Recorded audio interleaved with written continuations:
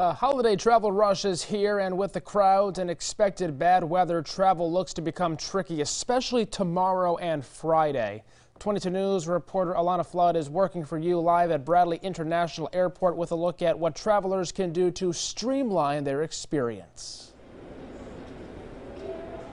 Yes, and it's not too busy here, as you can see, which is great news for travelers, especially because TSA says peak travel time at airports is from 4 to 6 p.m.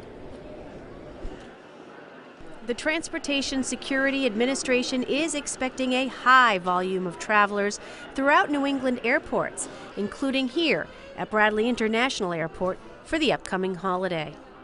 Musician Bill Holloman plays seasonal music for travelers and has been watching the crowds. Well, it's been kind of like this all day, steady but not super crowded. But that's the beauty of this airport. It's almost never super crowded.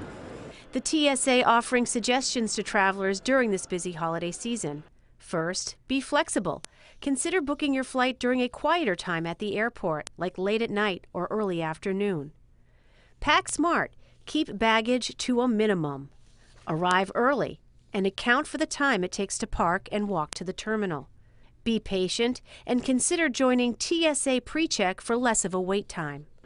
Travelers we met have additional advice. All I gotta say is keep your head on a swivel. People with big luggage, watch out for them. And speaking of big luggage, if you are packing presents, make sure they are unwrapped or in bags. That will help keep things moving at the security screening. And don't delay getting to the airport. Get here very early. TSA anticipates the busiest travel days to be Thursday, December 22nd and Friday, December 30th.